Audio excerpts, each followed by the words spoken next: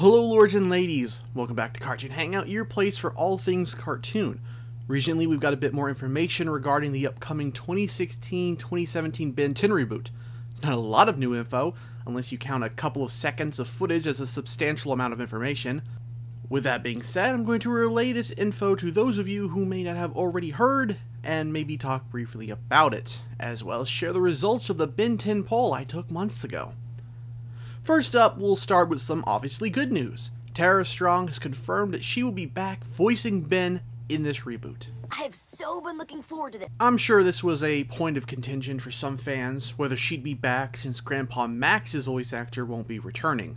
I think maybe this is why Cartoon Network didn't ask her back for Powerpuff Girls, because she'd be too busy with Ben 10. But maybe I'm wrong. Either way, our glorious mistress of 100 voices has returned to us. So hopefully that is some cause for celebration regarding the reboot among the fandom. In other news, some shots of the Ben 10 reboot were shown recently in a trailer for a bunch of other Cartoon Network things. I don't remember where it was shown off at, maybe Comic-Con, but I can't show off any footage here because at the time of this writing, it has still not been released to the public. I won't encourage you to go and find it on YouTube, but if that's something you need to do, wink wink. The footage shows off a few of Ben's alien transformations, Cannonbolt, a newly redesigned Stinkfly, and forearms. The one that sticks out is, of course, Stinkfly, if that really is the alien I'm thinking of. Personally, it looks more like a cross between Big Chill and Stinkfly, but that's just me. I don't have a personal problem with how this one looks. It's actually a bit cooler than Stinkfly's original design. It's also possible it's a new alien. Not a lot of footage is shown, and it's, no offense, recorded on some person's phone or camera, of all things. So the quality isn't crystal clear, but from what I'm seeing, the animation doesn't look bad, in terms of style or the actual animation. I'll need to see a full trailer, and definitely the first episode, before I set down a complete judgment, but this doesn't seem like it's not Ben 10. It looks different than what's come before, certainly, but it doesn't look so different, it's alien. Pun intended. We also know a better release window for the reboot. It'll be airing sometime this fall in Europe, the Middle East, Africa, and the Asia-Pacific region. Something tells me it's gonna be a long summer. An American date will be sometime 2017. I'm not sure how we'll be reviewing the new show, whether I'll jump on any English dub that airs in these places, or if I'll wait for the official US release. I guess since I waited for Ladybug, I'll wait for Ben, but that does probably mean I'll have some eager beavers trying really hard to spoil me as to whether the show does or doesn't suck, and I'd rather not have another person's opinions potentially clouding my own when I go into something I haven't seen, so hopefully none of you try to do that. I don't want hints, I don't want wink wink teases, I don't want anything. Don't tell me about the show at all. I'll get to it when I get to it.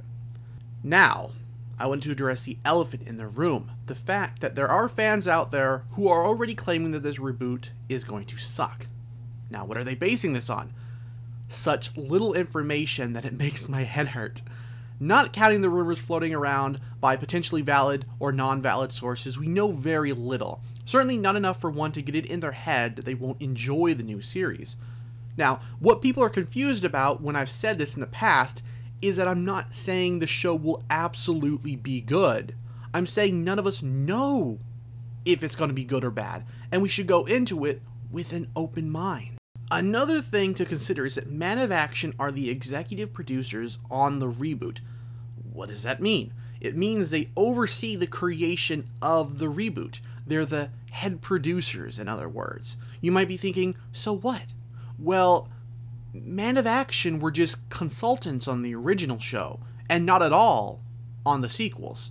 Sam Register, in fact, was the executive producer on the original show, and I think subsequent ones. And he, of course, was the vice president of Cartoon Network at the time. So Cartoon Network was more in the driver's seat than the people who came up with the concept for Ben 10. So now, for the first time ever, the 4 men who created Ben 10 will now fully control the direction of the reboot creatively. And that's cause for at least some optimism going forward, in my opinion, especially considering how some Ben 10 fans worship the ground these men walk on. Now, several months ago I created a poll asking fans their initial thoughts on the Ben 10 reboot, and I think it's garnered enough votes that I can reveal the results. I may do another poll when an actual full trailer is ever released, or when the first episode premieres, but for now, these are what a group of Ben 10 fans think. The questions were divided up into I'm excited for the reboot, I'm not looking forward to the reboot, undecided, need more information, and mixed feelings. A whopping 207 people voted on this poll. To me, that's a good enough sample size for our purposes engaging the fans' interest. Here are the results. 25% of people said they had mixed feelings. 14% said they needed more information or were undecided. 21% said they were not looking forward to the reboot. And finally, 39% said they were excited for the reboot. So while it wasn't by a landslide or anything, the majority of those who voted are indeed excited about the Ben 10 reboot.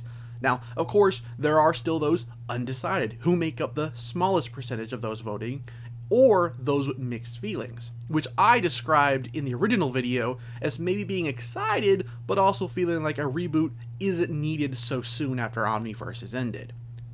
I'm pretty happy myself with these results, as it shows that almost double the people who aren't looking forward to the reboot actually are excited for the reboot. Again, I'm hoping to do another large poll similar to this one once another big trailer is revealed. Something that not only shows off the art style and animation clearly, but also shows off some other aliens, the characters, the tone of the series, and the story. That way, we'll have something more substantial and fans will have a better idea if they're excited for it or not.